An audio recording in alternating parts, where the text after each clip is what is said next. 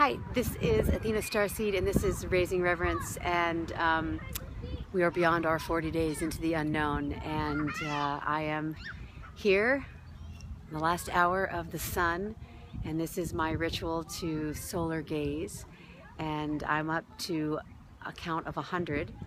So you do 10 seconds every day and you add 10 seconds, and basically all you do is you just gaze right at the sun. And so I say to the sun, I love you 100 times. I love you 1, I love you 2, I love you 3, I love you 4, I love you 5. And I say that 100 times to the sun, and then I drink the sun in. And it's almost like my third eye is looking out that portal of the sun. So I'm going to show it to you. See the sun? Imagine that's the third eye hole, and that is you looking through the inside of your third eye at the tiny you inside of your own body, mind, consciousness. And if you look to the other side of that, you'd see out of the front of my forehead. So I know that's like a little that's a little out there for most people, but what I want you to realize is that everything that's coming in to your eyes is light, and then the rods and the cones on the back of the eyes, and the brain interprets the signals and then creates the form and the structure that we see in front of us. But if you break it down into its finest form, it's all a light vibration, and that light actually is a frequency, and it turns into a sound. And so Michael Franti would know this, because he knows that there's a sound to sunshine. There's a sound to sunshine, and that's the truth, is the sun makes music, and the moon makes music, and the blades of grass make music, and you and I make music. And when we raise our reverence, the frequency of the sounds coming off of our body, mind, consciousness affect the environment around us. Trees, the sky, the birds, everything is affected by our body's song. And so this series is about what are the things that we can do to raise reverence. The reverence for the self, and the reverence for the selves, and the reverence for the cells in the body, and the reverence for light and being light. That's why it's light body fitness. You lighten up your body, you lighten up your emotions, you lighten up your mind, you lighten up your physical body temple. This is a temple.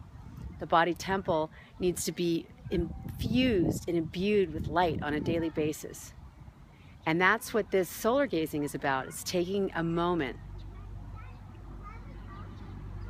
out of your normal routine and focusing specifically on light. So that's what I'm going to do. I'm going to take a moment out of my day to specifically focus on light.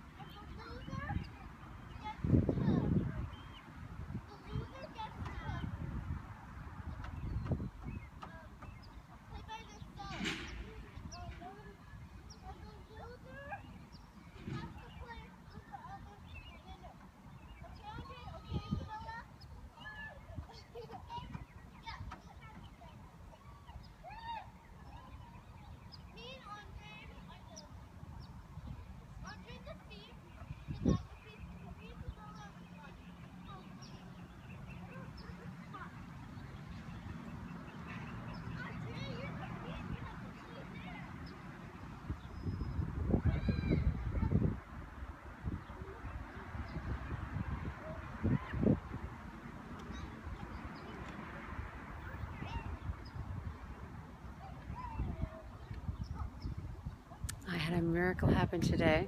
I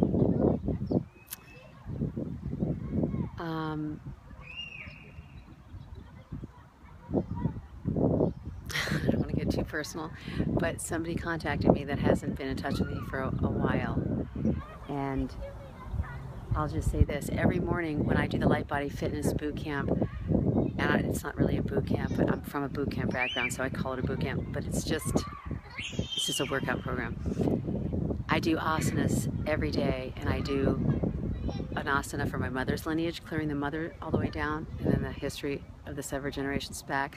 And then I do an asana for the fathers, all the fathers from forward and back generations. And then I do an asana for the children and the stewards of the earth and the children's children, 7 generations forward. And then I do an asana for the angels and the angelics, the sages, the siddhars, the saints, the yogis, the avatars, the mahatmas, which means great. Anybody with a message from heaven, anybody with a high message that wants to share light with other people. So I pour light into my body, and then that light radiates off my body, and I have more than enough to share, more than enough light to flow into my friends and my family and strangers' dreams, hopes, wishes, desires. I easily, effortlessly, graciously, gratefully, galactically love sharing my gifts with the other beings. And each time I do that, I get flooded with even more light. Light goes out, light comes in, light goes out, light comes in, light goes out. And it's just like a flowing river of grace that you can't outgive God, ever. You can never outgive God. So anytime you think that you can't give anyway, and watch what happens. It's just an exercise. When I feel poor, I give. That's the fastest way to replenish, is that you empty a bowl and then the bowl gets filled back up. Anybody experience that? Empty your bowl. Share your porridge, people. Share your porridge.